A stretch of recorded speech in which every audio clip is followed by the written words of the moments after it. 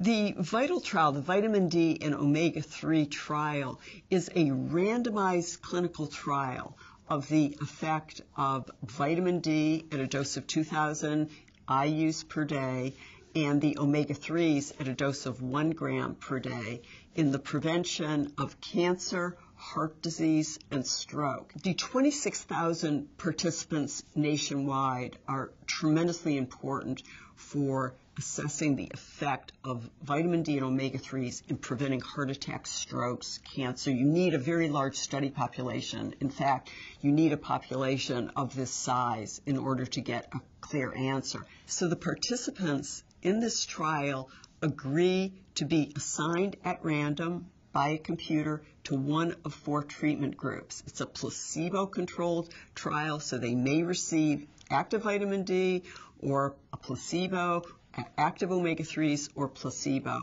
1 active, 1 placebo, or both active, both placebo. So there are 4 different treatment groups. The Institute of Medicine recommends 600 IUs per day of vitamin D for adults up until age 70 and 800 IUs a day after age 70. And it's believed that that is sufficient to provide the bone health benefits, to protect the bones and reduce risk of fractures, osteoporosis, osteomalacia, other bone health problems. However, it's not known whether giving higher amounts would be a benefit for preventing heart attack, stroke, and cancer. We're testing 2,000 IUs a day in half of the study population, and placebo, compared to placebo in the other half, because we feel that 2,000 IUs a day provides a good balance of efficacy and safety based on what's known from other research and the recommendations of the Institute of Medicine to avoid getting very high intakes of vitamin D, which might have safety issues.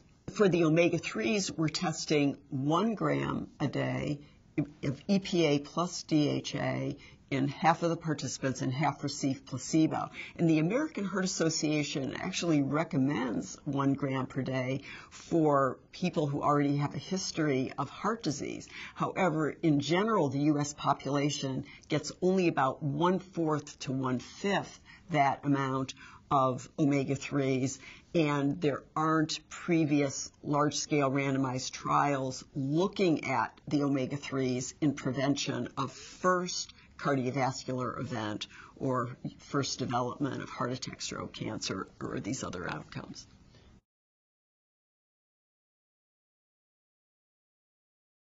We're very much interested in the role of vitamin D and omega-3s in improving cognitive function, preventing memory loss, reducing rate of cognitive decline. It often occurs with aging. And the evidence from observational studies has been promising for these 2 interventions. However, we don't yet have conclusive evidence about a cause and effect relationship from randomized clinical trials. There's also some promising evidence for vitamin D in preventing diabetes and reducing the risk of developing insulin resistance or glucose intolerance. And we are testing vitamin D and omega-3s in terms of effects on blood sugar and effects on insulin sensitivity, as well as the development of diabetes. Another area of great interest is autoimmune diseases, because both vitamin D and the omega-3s have anti-inflammatory effects.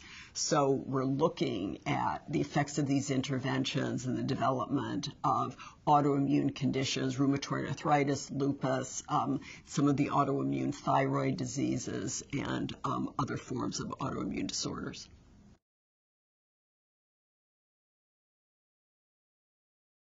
We have nearly 26,000 participants in VITAL from all 50 states, and we have racial ethnic diversity in the cohort, which is very exciting to us because one of the goals of the VITAL trial is to see whether vitamin D can reduce some of the health disparities that occur by race and ethnicity. We know that vitamin D deficiency is more common, for example, in African Americans, and there are certain conditions that have been linked to vitamin D deficiency, such as stroke and diabetes and cardiovascular death and prostate cancer, breast cancer mortality, and we are very much interested in seeing whether supplementation with vitamin D can reduce some of these health disparities.